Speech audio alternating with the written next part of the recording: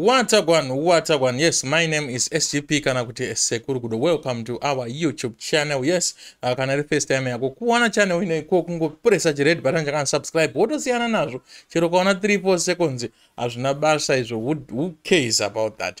Anyway, thanks so much for subscribing, because I know kuti wato subscribe eka kusupporta Gudo, kusupporta a brother. Zvinhu ndezvo varungu internet tipewa ma subscribers ne following titewo mari zvisati zvavharwa. Tichangofa tongozvisiya what does that mean? Anyway, let's jump straight into today's business. So yes, I want to talk about the Mbinga era. Yes, the Mbinga era yeMbinga yekuti Mbinga dzinenge dzichisponsor ma-artists yazopfura. So if you are one of those artists ariku azama kuti aputike kuti aite breakthrough, yes, nyaya yeMbinga ichitokanganwa, I think we are moving on into another season, a season yekuita work hard nekushanda nema online platforms where you can actually upload your music and push it for yourself.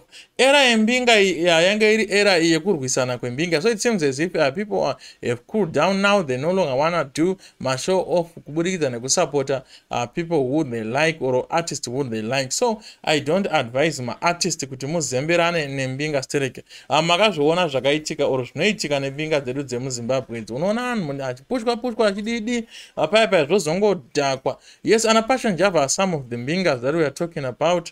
Then there are other hidden Mbingas also that just do behind the scenes. Also, what is happening?